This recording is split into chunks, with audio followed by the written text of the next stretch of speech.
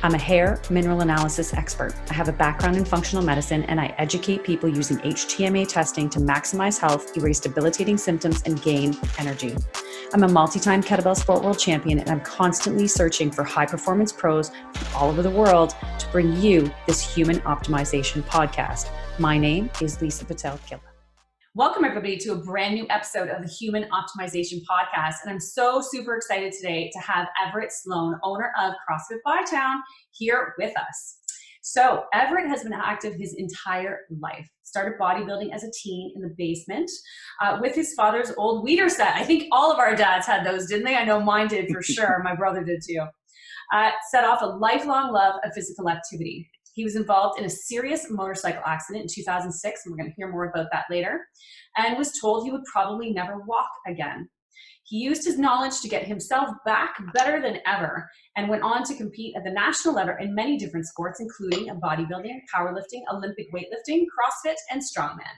In 2012, he opened his gym, CrossFit Bytown, to help people learn to live the healthiest life they can, not just training, but nutrition, mindset, movement, and quality of life. He is a lifelong student and plans on always learning and getting better. Welcome, Everett. Thank you. So let's talk fitness. I mean, you talked about, in the basement of your dad's house, getting physical activity was love of life, right? So let's talk about that, how it got you on your journey. Well, I have to say, probably like most young boys in the 80s, it was Arnold Schwarzenegger. He was the movie star, the bodybuilder. He was just kind of making his transition, and watching him, it's like, okay, you look great, you're charismatic, you can do everything, you can look great, you can be an actor, eventually basically a politician. Like, I even remember having the old with the Weeder set came with an old poster, and it was part of Arnold's modern encyclopedia of bodybuilding, and I would just go through all those movements thinking that if I'm doing the same thing as Arnold's doing right now, then I'll look like Arnold. And after a couple of years of doing that, it has, especially as a young teenage boy with half-assed genetics, it wasn't really getting what I wanted. So I started to kind of learn more basically about what I was doing.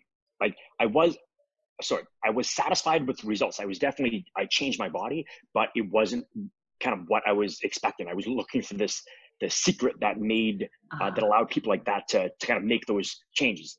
Well, I know now that the secret for most of those were drugs.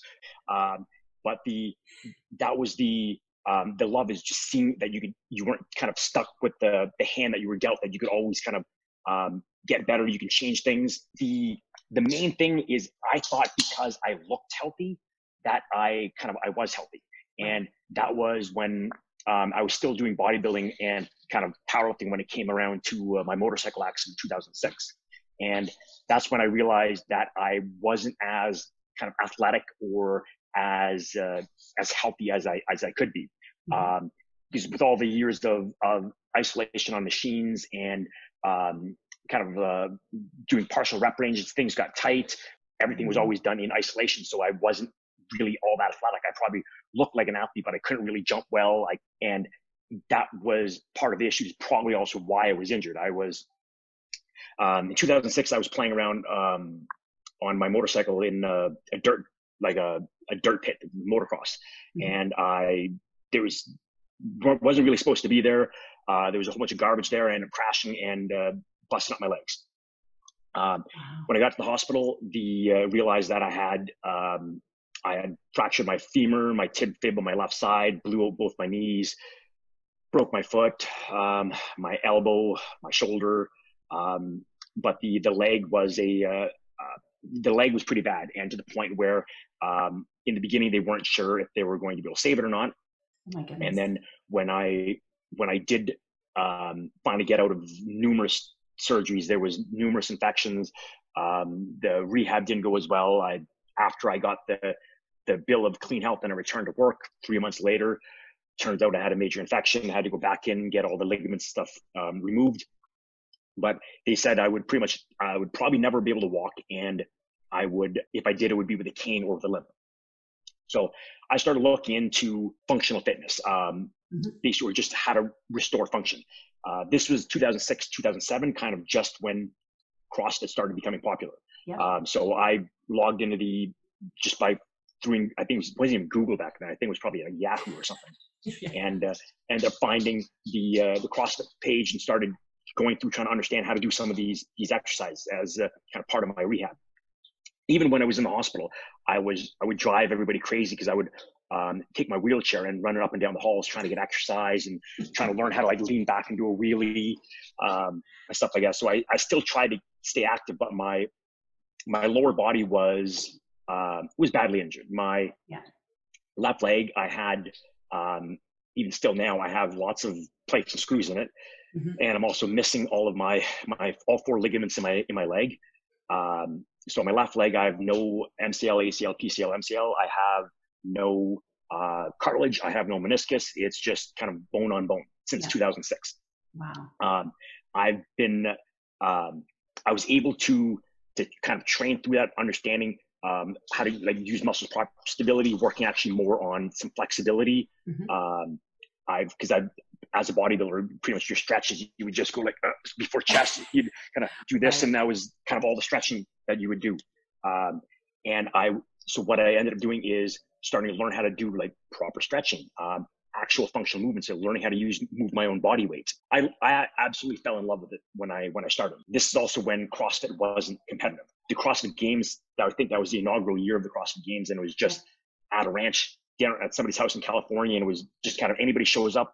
It was just kind of for bragging rights. A fun thing to As do. the year started going on, it started becoming more competitive. There's prizes, and then people started training from it. What CrossFit originally was one workout a day, performed at high intensity, and it was to improve your life outside of the gym. So you can go play sports. So if you wanted to go do a 10K run, you might not do great at it, but you're still physically capable of doing it. And that was kind of the point. And then when CrossFit started becoming competitive and the game started being televised, it started getting more popular, people started wanting to just compete or to look like the competitive athletes. And then people started doing too much, getting broken, stuff like that. And then, so it started going from like health versus performance, and people started going more for performance. Like their knees hurt, their back hurts. They had to take 5 Advil in order to go through a training session. And that is kind of not what we originally kind of started off to. So we kind of went back to basics, and myself in the gym, everything, we started going more towards general health, which is a lot more than just the physical aspect. It's the mental aspect, the diet, the sleep, mindset, all of that starts to make breathing, all starts to make a big difference. So let's talk about CrossFit Bytown, how it came to be. I mean, that was about 6 years after, right, your accident, and kind of after that rehab. So let's talk about that. So I'd always been, since like a kid, I've been interested in fitness, health, nutrition. So after college, I started working and then eventually managing a like supplement store, because that was kind of, well, it still is very popular, but the supplements was a big thing, and it was kind of the early days where it was kind of the Wild West, where there was a lot of questionable supplements. There still is, but there was like the androstenedione and those ones that like it was kind of like a fake steroid, and they would end up causing liver damage, and there's all types of bad stuff on the market back then. Yeah. But it was something I was interested in. My grandmother, up until her 90s, she had like never taken a prescription pill. She was always into, like, when she would come visit, she would have these huge tray of all these vitamins and herbs and minerals. And I was always kind of amazed at, like, because my grandmother was a bright, active lady. So I was like, hey, if it's working for her, maybe she's kind of onto something. Yeah. So after being in the supplement store, I was doing personal training on the side, because I'd be able to get clients from the store. So I was still doing it kind of more of a, make a couple extra bucks, and more of a kind of a hobby, and also for me to learn how to do it. I'd always wanted to kind of take it the next step, but at the time I had a comfortable job, and it was a safe decision. It was easy money, wasn't great money, but it was easy, and it was a kind of a guaranteed paycheck. In 2012, we'd been trying, but we realized that my wife was pregnant. So we kind of figured it's kind of now or never. So I think she was maybe 3 months pregnant when we decided to just jump in with both feet and opened up the gym. Originally, we had business partners. Did make it a little bit easier. And it was probably the first location, probably 700 square feet, and I might be kind of pushing it. It was an old garage. It was tiny. We just kind of used cash. We never took loans. Started small. If we had 3 barbells and we had more members, we'd end up using that money to buy more barbells and slowly grew the business. This is the way I got the idea for that. Was Greg Glassman from CrossFit originally put an article of years ago, basically like how to properly start a box. And the first gym was based off of the original CrossFit Santa Cruz. It was almost the same layout, same size, and it was start small and kind of work your way up. I think our official opening was November of 2012, but while we were in there, I think maybe September, doing cleaning, renos, and just sitting around, we invited people to come in and train for free. One, it gave us practice, because I'd been doing one-on-one, but it was with long-term clients, and I've also I hadn't done with new people. I haven't done it in group classes, and I also had never taught CrossFit. So we figured that if we opened and it was free, people would more likely to come, and they wouldn't complain if they'd be more willing to give some feedback as to what we could change. Yep. Started doing it like that. After less than a year, we had already outgrown the place.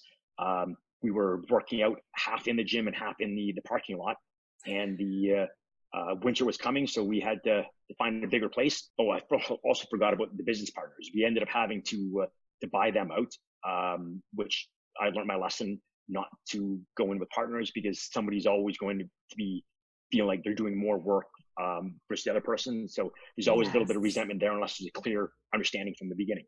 Yeah. So less than a year later, we moved to another location out on City Center.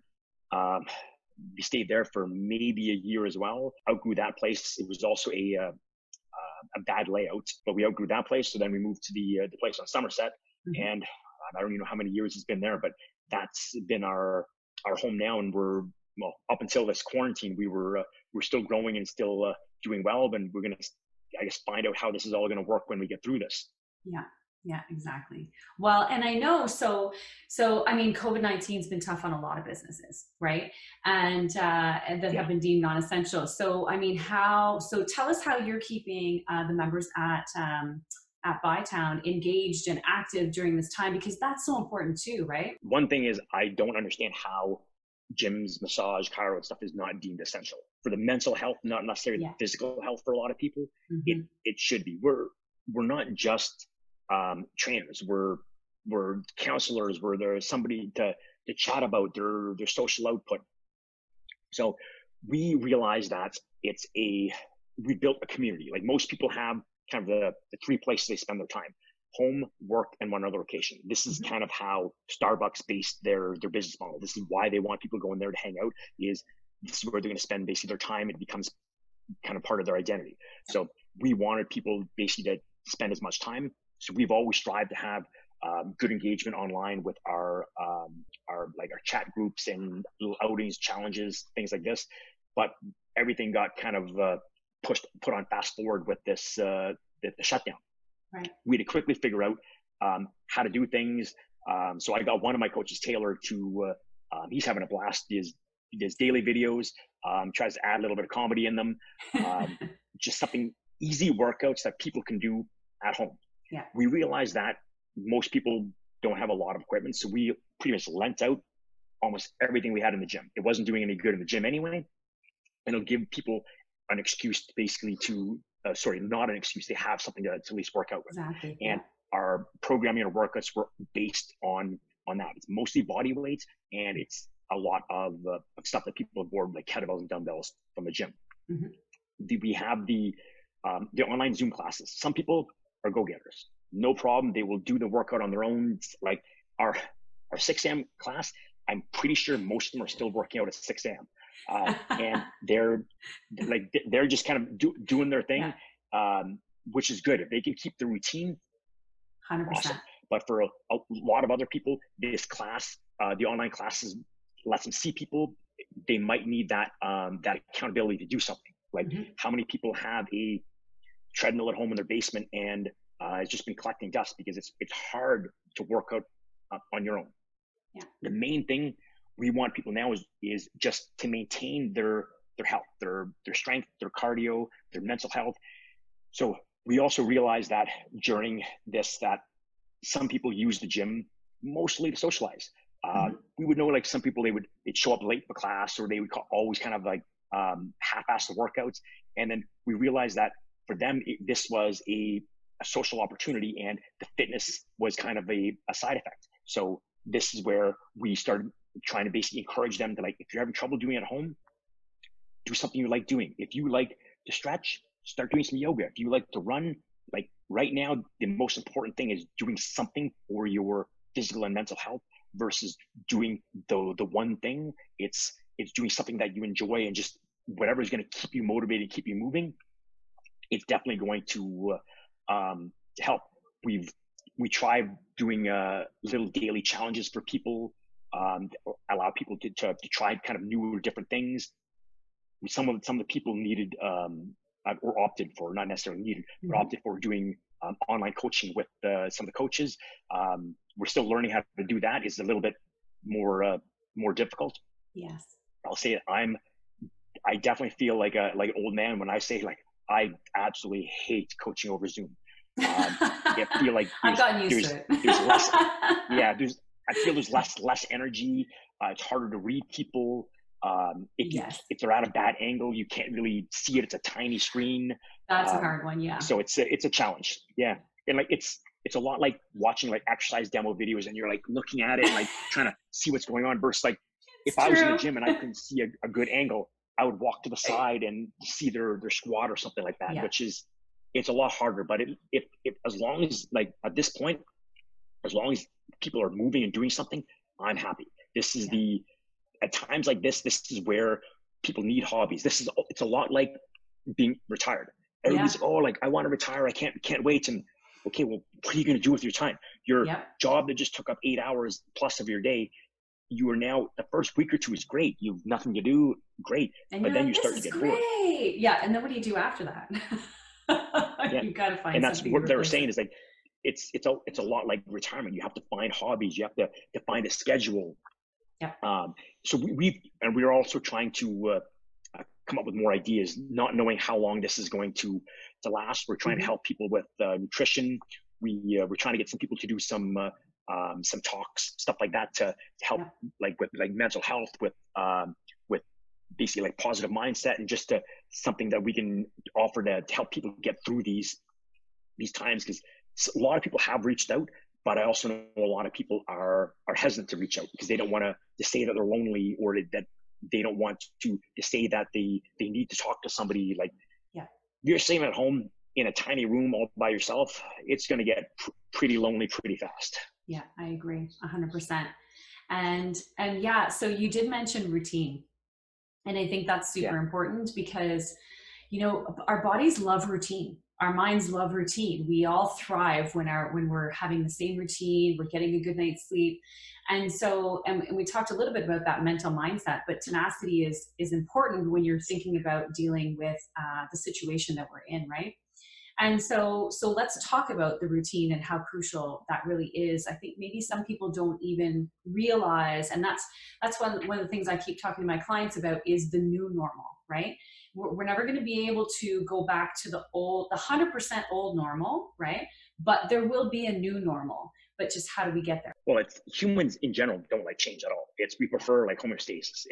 We find our comfort zone, and this is why it's our comfort zone. It's stuff that we're used to. The stuff outside that comfort zone. Like, also, if people have issues with anxiety and stuff like that, like, anxiety is pretty much worrying about the future. And right now, everything is completely unknown. So a lot of people are panicking, are like the stress, the cortisol levels are going up because everything's been thrown into disarray. We normally had these external cues for our day. So like, you get up, you got to get the kids ready for school, then you got to drive to work, and then you clock in or whatever you do. You have your lunch break, you go home, you come home, you eat supper, and you had all these external factors in order to keep your routine, and like your Monday to Friday. Okay, this is what I did, and my Saturday, my Sunday, this is what I did. Now, if it wasn't for watching CTV Morning, when it shows up, it's like, oh, by the way, today's like Wednesday. It's, oh, crap, it is. Okay. Like, oh, Like, it is Wednesday.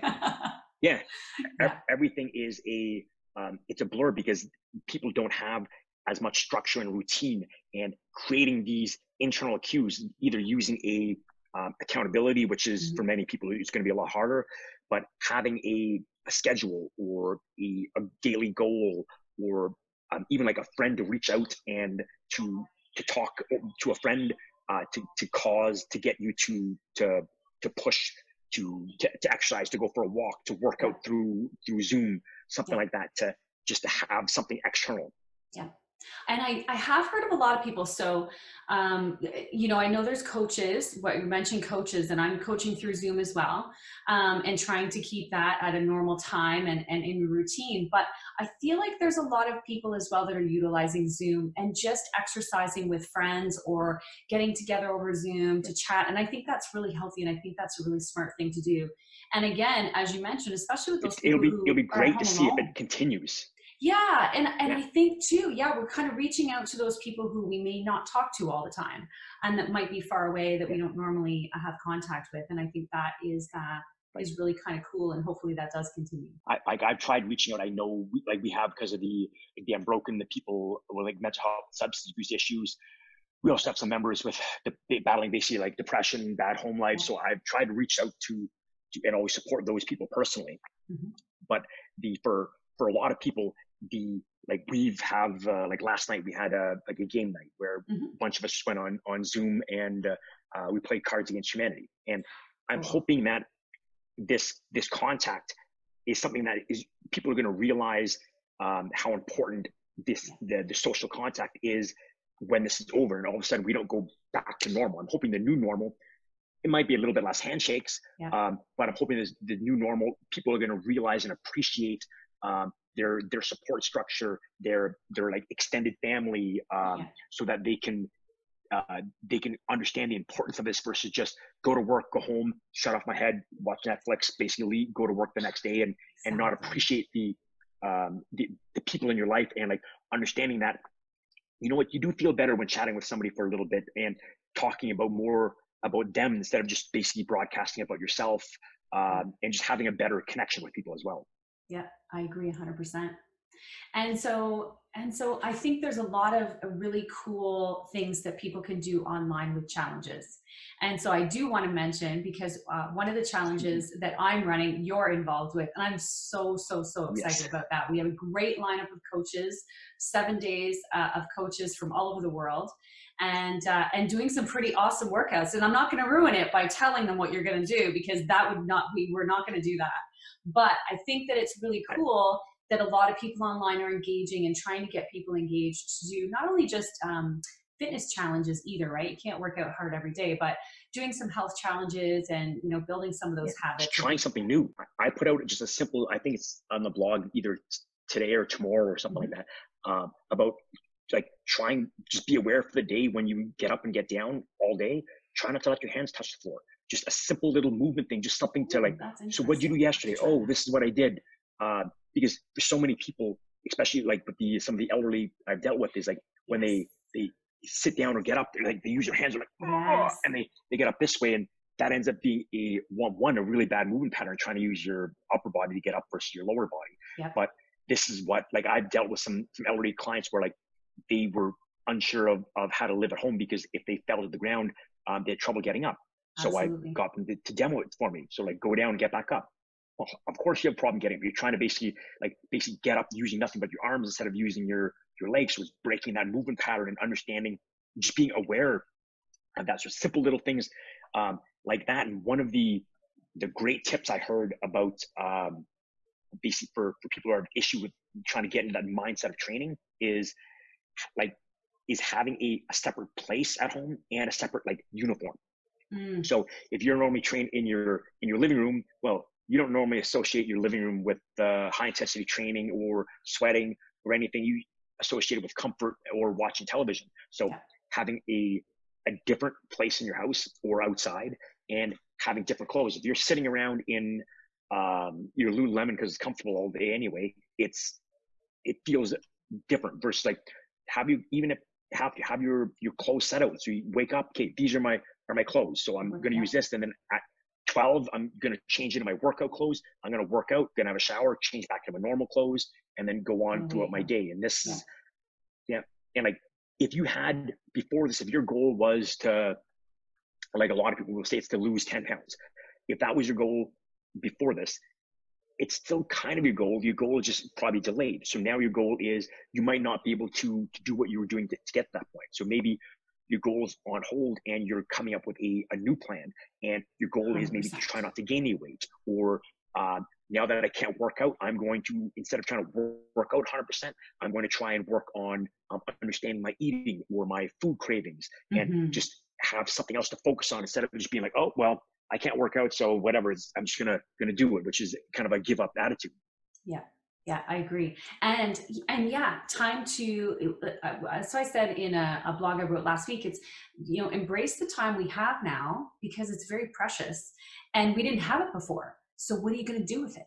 Right? What's your new goal? I'm getting to see, like, spending a ton of time watching my daughter. Like, normally on certain days I wouldn't get home until she was already asleep, and I'm getting tons of time. I'm probably going to be even here to witness her first steps, which is, so I'm looking at more of a positive aspect to that. And I get to keep my son busy, try and keep my son busy as well, which is a lot harder than I thought. Than you expected. And I have a newfound respect for teachers. Yes. No big kidding, appreciation for teachers now.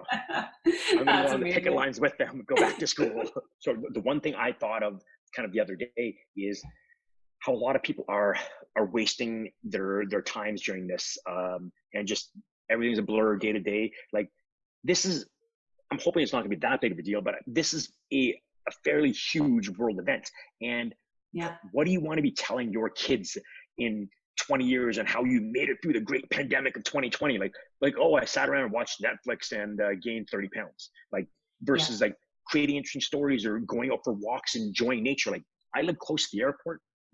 On certain days, I can hear the airplanes taking off and landing, because it's so quiet here, which there's barely any planes moving anymore. Right. But it's just go outside, enjoy sunlight, go enjoy some nature, pick up a hobby, go for a hike. Go for a bike ride. I mean, I think we're lucky with that too, because it's getting nicer weather now, so we can be outside. There's lots of things to do. So I do want to touch on just a couple of some of your favorite exercises. And so that's easy. So if I'm at home and I don't have any equipment, or, I call equipment anything. So it can be a pickle jar, it can be whatever. If it weighs 2 pounds or 5 pounds, I consider that to be equipment. But what would they be? What would you do to stay active? For me, my favorite has always been sandbags. They're cheap. They're affordable. If you don't have one, you can make one. If you don't already have a sandbag, guess what? If you have a cat, you got a big bag of cat litter. There you go. If you're dog food, if you got a backpack, throw some books in a backpack and you can do that. The reason why I've always loved sandbags is, one, it packs your grip like nothing else, especially the heavier ones. It's an odd object, so 100 pounds does not feel like 100 pounds on a barbell.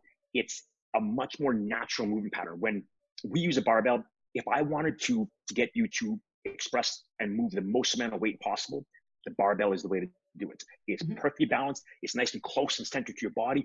All the weight is externally loaded. There's nice places to put your hands. You know exactly where everything goes.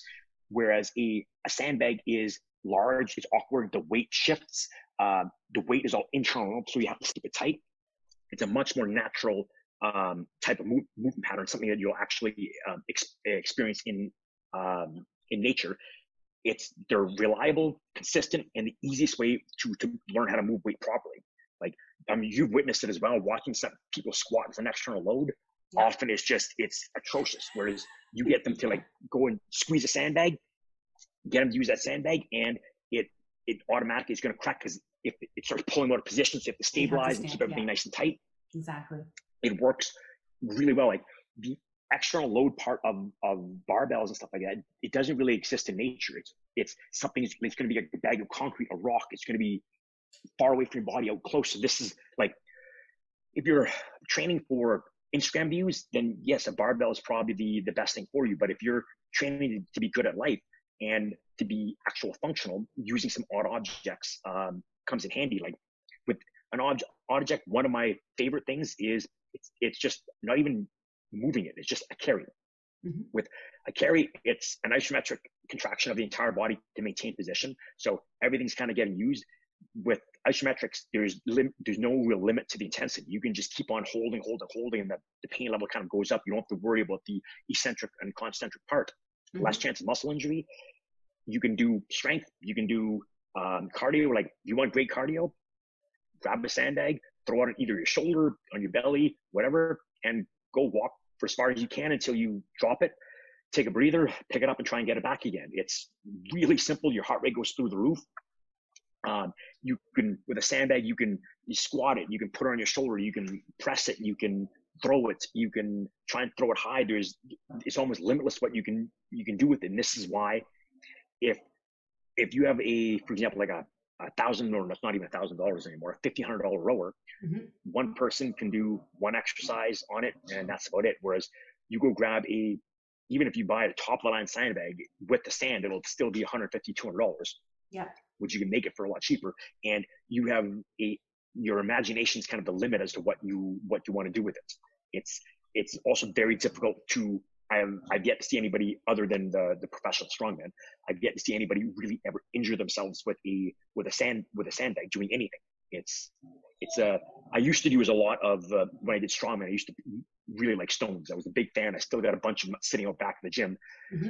but they're not very popular for the average person because they make a lot of noise, because they're made of concrete. They rip up your skin. They're hard on your body. Whereas the sandbags, I have clients that are basically in their 70s that just like grab a sandbag, not even a sandbag, like a pillowcase, throw a couple books in and do exercises and stuff with that. It's scaled to everybody's level. It's a wonderful thing to use, and this is why I've liked it. It's simple. It's not fancy or sexy, but it works very well. That's awesome. And so many things that people probably would have never thought of. Like pretty much everybody has a knapsack. They can throw some books in or whatever. I mean, there's tons of things that you described there that they can use. And I think that's awesome. Yeah. And like a lot of people I've seen are doing like ruck marches and mm-hmm. sort of throwing on a backpack and going. But like, if you are doing that to get healthy, well, if you go throw on a 50-pound backpack and carry it, it's kind of stationary. It's just sitting on your shoulders. Yep. Why not make it a little bit more challenging and just hold it in front and then try and go for a walk and see how that works? You get to you get more bang for your buck doing it that way. Yeah, absolutely. What a great suggestion. So I expect people to be sending us videos of them carrying whatever their sandbag is from home, their homemade sandbag. I would say if you can get a 50% of your body weight into a sandbag or whatever, and see if you can carry that 400 meters, and then tell me how your breathing, your cardio, and your body feels. That will destroy most people. Yeah. Oh my goodness. Well, that's a pretty awesome challenge, I think, that you just threw out there. I think we'll probably see some videos come back for that one. So tell us how, if somebody wants to get online with CrossFit Bytown and kind of get back into some routine. I know you guys are doing some Zoom. Tell us a little bit about that and how people can get involved if they want a membership. Yeah, so that's the like with the classes, we have a lot of our members that are doing it. We also have like friends, ex-members, stuff like that are doing it. And like, honestly, at this point, like if anybody's willing to join, we even had, I don't know if it was people in the wrong meeting, but we had people I've never even seen show up. I'm basically the game for that. Unfortunately, it's pretty hard to correct people over Zoom, especially when there's a large class, because like with the Zoom, the great / bad thing is like a speakerphone, kind of one person can talk at a time, and it gets a little bit messy. But it's easy. Anybody can do this. It gives them, like, they can just, the links are right on our website. They can show up to one of the classes, give it a try. We tried to offer people variety. So like we have like 10 a.m., noon, and 5, and we have like all three of our coaches. So like Taylor does the 10, I do the noon, and Dan does the 5. To give people different energy, different options. Some people even do double classes, and just like, if people are looking for extra ideas, they can reach out and email us as well. Like all of our coaches we're working, but we're not working nearly as much. And we have lots of ideas and for people to do more things, or like even just simple things. Like if you just feel stuck, If you need help with your nutrition, with your mindset about habits, or like just like they just want that external kind of validation to tell them like this is what you should do or you're doing great. This is what fitness professionals are for. This is the people who are still doing great in this, or the people who are in it for the passion of helping people versus the trying to just basically like make a buck. This is where like good trainers, it's more about like it's a personal connection. I feel that I care more for the well-being of some of the clients than they care about themselves, and that's it's hard because I want them to feel better, to do better, and realizing that like yes, starting anything is hard. That's the hardest part. We went the whole homeostasis thing. People don't like change, but I'm also dealing with like clients who fall off the wagon and saying, listen, when you worked out, you knew how good you felt.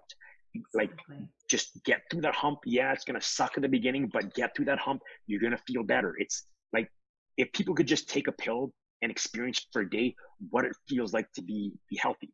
I've been basically overweight. I've been sore. I've been basically unhealthy. I know what it feels like, and I know what it feels like to be healthy. And a lot of people just they get used to the feeling the way they do when they think that like, oh, you're supposed to have these aches and pains, or like, oh, like after 30, or actually not even before that, they're like, oh, after 25, it's all kind of downhill. You can do, I hear for that some all people, the yes, time. it is, but you can still improve. Or the last thing I want to hear is that when somebody says like, oh, well, yeah, I used to be in shape, but blah, blah, blah. Like anybody of any age can do something. And that's kind of the thing is that like, you don't have to do this. You don't have to do that.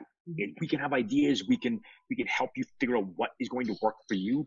It's literally a zero-sum game. For me to help somebody, I'm not giving them anything. I'm just passing on the knowledge. We both benefit from this. And this is why we've always had like excellent coaches and stuff, because everybody's out there basically not to just try and scam somebody or trying to make a fast buck. It's we want lifetime basically like relationships with people, having a great connection where we can help them, and they might even be able to help their friends, or they bring family members because they see the physical, mental changes that these people are going through. Like our Unbroken program, the feedback from the people, that the happiness, the life-changing stuff from these people is, even on the worst days, that makes it totally worthwhile. Seeing the differences in the clients. Like a lot of people they're hard on themselves, and they're like, oh, well, I've been here for a year and I haven't really basically like done anything.